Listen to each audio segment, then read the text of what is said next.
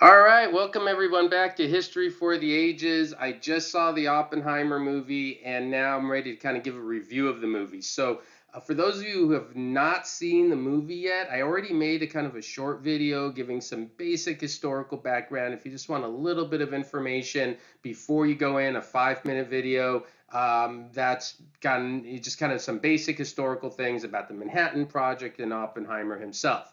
This is specifically going to go into the movie. So maybe if you haven't seen the movie yet, I'm going to talk about the very specific events in the movie and then are they accurate, not accurate, to give you kind of a history professor's view of the movie and what they did well and overall. Now, I'll say overall, it was an amazing movie. It was excellent. It was really well done. It really kept to the history incredibly well. I even liked it more than Dunkirk, another one of Christopher Nolan's movies that's history based, World War II as well. So let me just kind of get right into it and talk about some of the things that you may have seen in the movie and you're wondering, did that actually happen or not? So here we go. So one thing already people are asking is, did he actually try to poison his tutor? And apparently the answer to that is yes. Oppenheimer apparently told one of his friends that he didn't like his tutor, and he did put some sort of chemical in an apple. I think they specified in the movie. I didn't even catch it was so quick what they used in the movie. It wasn't quite as dramatic as him, pulling the apple out of his hand in the last second and all that. But he did put something in there that I don't know if it would have killed him or made him really sick, but it was part of what, Oppenheimer was like, and it kind of captures his personality a bit. Another question that people have asked, did Einstein really meet with FDR? Because that's in the movie where they talk about Einstein meeting FDR to convince him to build a nuclear bomb. And the answer to that is absolutely yes. And also, it wasn't just Einstein. I think I really appreciated how they captured that so many of the people working on the project, including Oppenheimer, realized how important it was to build this bomb before the Nazis did it. Basically the movie starts early in the movie, they see this, moment where they get information that, they were able to split the atom and they're like, oh, the physics of the light clicked. It's like, okay, why are you doing this? You're doing this to build a bomb. And, that was something that was also accurate. A big part of the movie, of course, was the whole issue of Oppenheimer's loyalty and ties with communism, and his relationships with people. And again, they did a really good job capturing the accuracy of that. That yes, he was connected with many people who were supportive of communists, including the lady he had a relationship with, who was in the Communist Party, but he himself was always loyal to the United States. I think that's something that's really important, and it was captured in the movie well. That he was a complex man, that he had all sorts of ideas and listened to all sorts of things, but his loyalty to the U.S. was always there. So that's, I think, something that they did really well also. Another thing that people asked is, were they really worried that they were going to set the whole atmosphere on fire? And the answer to that is yes as well. And so that was something that actually was a concern that they could actually do that. But of course, the science showed that wouldn't happen. All the timelines, the dates, were accurate. All the people, the characters, the all of those were real folks who were involved. The generals, the Strauss guy, who was played really well. Not being the best soul in the world there, he was not a very good guy, and all of that, and so that was captured really well as also. And one of the things I really appreciated, I think, a lot about the movie was the nuanced discussions they had about using the bomb, right? And where the bomb would be used. There was one thing they kind of just threw in there. There's a scene in there where Henry Stimson, who's the Secretary of War at the time, said, oh, I'm sparing this one city, Kyoto, because he had a honeymoon there. That was just, I don't know why they put that in the movie. There was actually no evidence of that actually happening. But there was a lot of discussion in Hiroshima and Nagasaki. And, in the case of Nagasaki, especially, that was, a large military port there.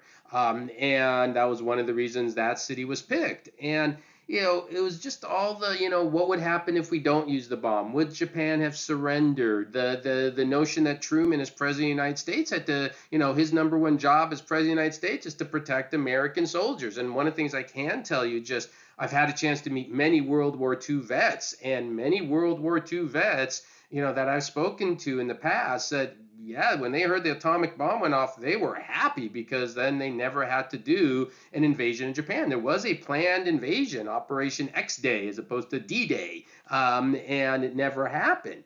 And so then they also, are you doing the bomb just to, impress upon the Soviets that what we can have and what we can do? And the answer to that is also yes. And I think it captured everything. And that's one of the things that was really, I think, important in the movie. It didn't kind of give them one biased view of it. It was just kind of the reality of the discussions that they were having.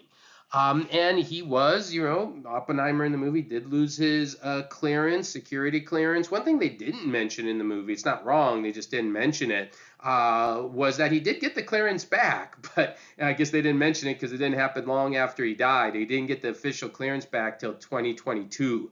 And there's another scene in the movie where he's having a conversation with Truman, and right after the conversation, Truman basically calls him a crybaby. And apparently Truman did make that reference to Oppenheimer, but not like right in front of him or as he was leaving. It was something he kind of said to an aide a bit later.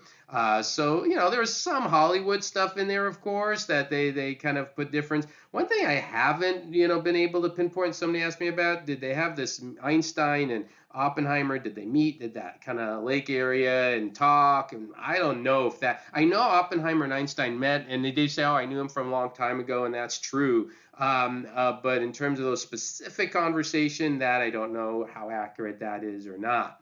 Overall, also that, were there spies in the Manhattan Project? Yes, there were. And so that was something that was accurate. It was part of the situation as well.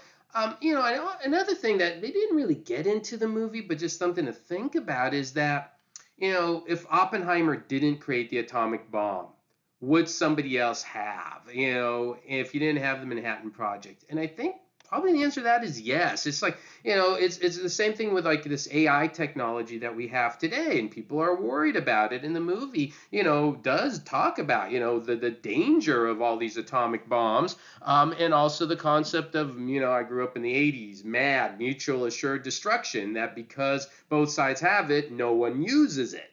And so you never know with technology. The technology is always there. And throughout human history, I think, you can't really stop the train of technology. It's up to us as human beings to use the technology for the right reasons and the right times and in the right way. And, you can use nuclear power for nuclear energy, or you could use a bomb for, ending World War II, or you could use it for many other reasons. So I think that's kind of important point to keep in mind.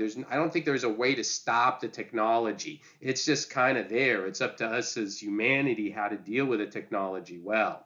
But overall, the movie was great. It is definitely rated R. There's a bit of nudity in there, a lot of language, of course, in the movie. So anybody who's got younger kids definitely, might want to think about all that. But I really enjoyed the movie. I think it was done overall really well. A lot of the things you see in there are very accurate. And definitely recommend it if you're into history or just want to learn about this guy Oppenheimer. It is a 3-hour movie, but it doesn't feel like it. And it also, just so you know, it kind of jumps chronologically. So, for me, it was pretty easy to follow because I know the history. But I think for people who are like, what's going on here? What's happening? I think it does help to have a little bit of historical background. So again, when you watch the other video I made already, just kind of the history background on it, that could help as well. But anyways, that's it. That's my 2 cents as a history professor watching Oppenheimer. Hope that helps clears up some things you may have seen in the movie. And that's it. Everyone have a great day. I hope you enjoyed it. Bye.